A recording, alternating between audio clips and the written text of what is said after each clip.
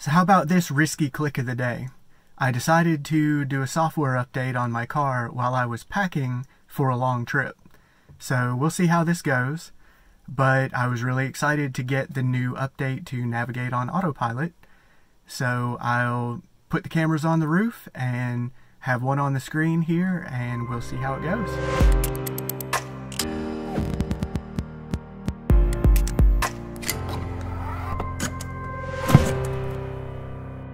So you can see in the release notes, navigate on Autopilot Beta. We now have the option to turn on navigate on Autopilot at the start of every trip. And we can not make it ask for lane change confirmations. So we'll get to that over here in driving. Nope. How about Autopilot? So customize navigate on Autopilot. We'll enable at the start and do not require. And we get a double confirmation here. I'm sure I need to remain in control. And for lane change and notification, I'll do both. That's supposed to give you a chime and vibrate the steering wheel.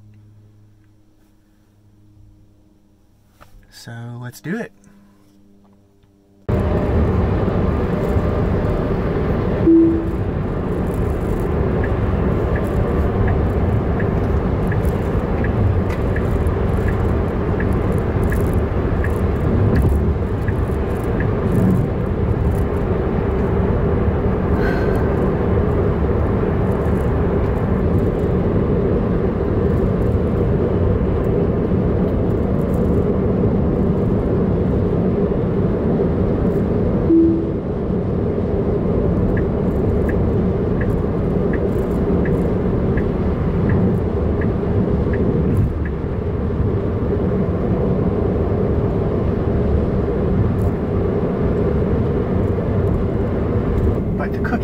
Yeah, the cookie was good. Now, I do, the 2 coconut ones were my most favorite. Alright.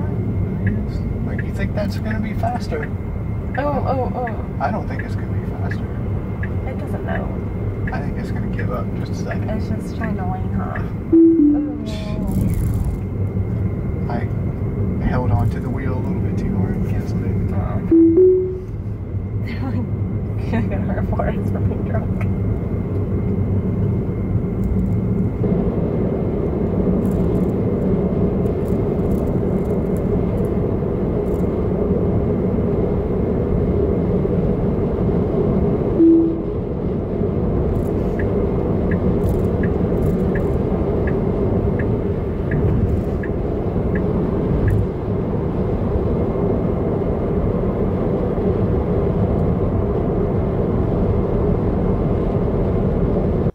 So overall, I'd say that's pretty good. It's doing a lot better job of letting other cars into the lane, like on an entrance ramp.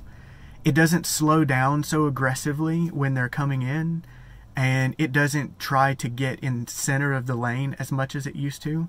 It's at least not as aggressively doing it. So, a lot better there. It's changing lanes pretty well on its own. We did have that one instance where I wasn't really sure it was going to be able to make it over, and I kind of held the steering wheel a little bit too hard and I kicked it out of Autopilot. But it actually was going to do okay in that one. A couple complaints. It's still not looking as far ahead as I think it should. I can definitely see brake lights ahead, and I would be slowing down, and it's still going along, and then it kind of has to brake pretty hard. And it's also, it will change lanes sometimes, and then just seconds later, oh, I need to change lanes back. But that could be due to the Mad Max mode. I'm going to set that to mild now, and it wasn't a big deal before. It would just request to change lanes, and I'd say, oh, that's dumb, I'm just not going to do it. But now that it's doing it on its own, I'll put it down on mild, and we'll see if it does a little better there. But otherwise, this is 19.8.5, so look forward to getting that, and pretty cool update. I'm really surprised that everybody who has enhanced Autopilot's getting it, and it's not full self-driving only. but that's cool. We all get to enjoy. So thanks, Tesla, and thanks for watching.